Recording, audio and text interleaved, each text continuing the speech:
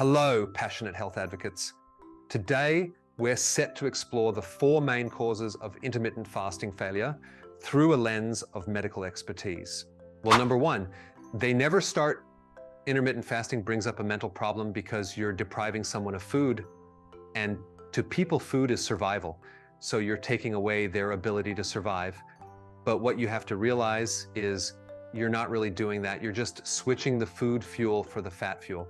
You're finally, for once, living on your own fat.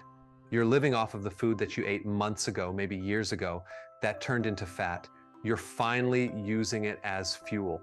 So once you realize that, maybe you'll feel a little bit better about that because you're not really depriving yourself, you're just burning up stored reserves, and people have a lot to burn.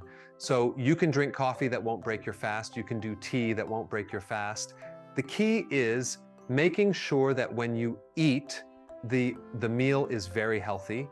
It's big, you don't want to cut calories. Yes, you may cut calories just from the nature of eating less frequent, but ideally you want to eat a nutrient-dense meal. We call it healthy keto. Okay, number 2. You're not losing weight. Now, the vast majority of people that start in a menopause start losing weight, and a lot of weight. Some people might lose for a while and then they plateau. Other people may not lose initially for this one simple reason, and it's based on a principle that I have in my book, which is this: you get healthy to lose weight, not lose weight to get healthy. Sounds really simple, but it's very powerful. And what do I mean by getting healthy? I mean repair damaged organs. Your body, especially if you're menopausal, if you have atrophy, will focus on repair before just fat burning. Okay, so what you want to do is you want to look at other positive health factors. Is your energy going up? Is your cravings going away? Are you less hungry? Do you have better cognitive function?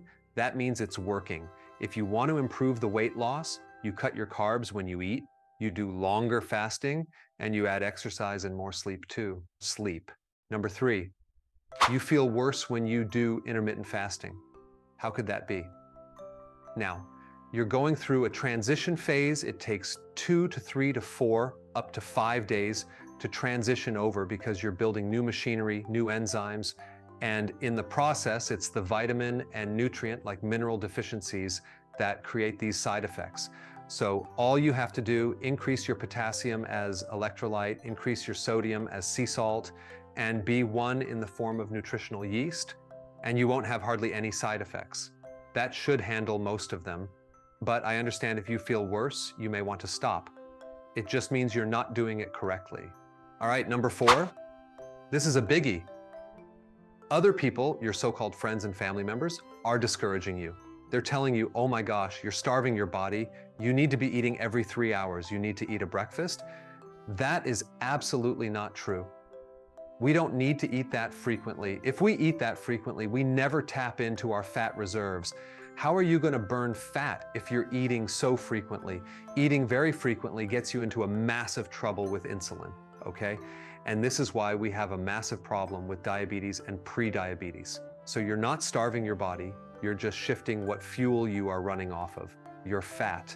If you want to burn fat, fasting is the best way to do it. And also, if we look at the when versus the what, like what's more important, when you eat or what you eat. Believe it or not, when you eat is a little bit more important than what you eat. I don't want that to be the reason you eat what you want, but the point is that intermittent fasting is slightly more important than what you eat, because if you actually do a keto plan and eat frequently, you will still trigger insulin just by the nature of eating in general and frequent eating.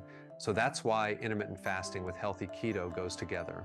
Navigating the path of intermittent fasting is no small feat, necessitating ironclad discipline. The rewards, however, are undeniable. Significant weight loss, robust health, a shield against cancer, and optimized bodily functions. The recipe for victory is a blend of unwavering discipline and an indomitable belief in one's capabilities. Take heart, for I stand with you, ready to offer unwavering support. Bye, and see you again in the next video on the topic of intermittent fasting.